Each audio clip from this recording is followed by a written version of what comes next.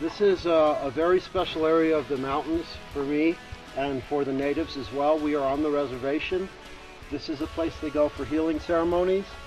This particular area is what I call Ruidoso's temperate rainforest zone. This is a lot of very old growth, a very sacred place, and there are abundant resources for all sorts of medicinal properties out here.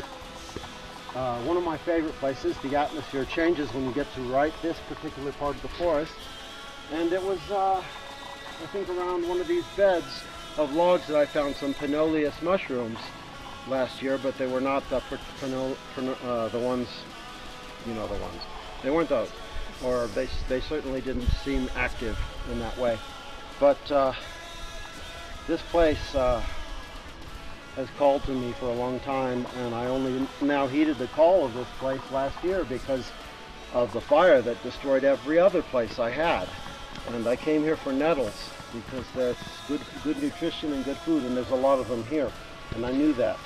But this also is a forest where I saw Amanita muscaria when I was 15 years old on Nauruz, and it is a place that I come and look for them because they are my ally, my strongest ally in the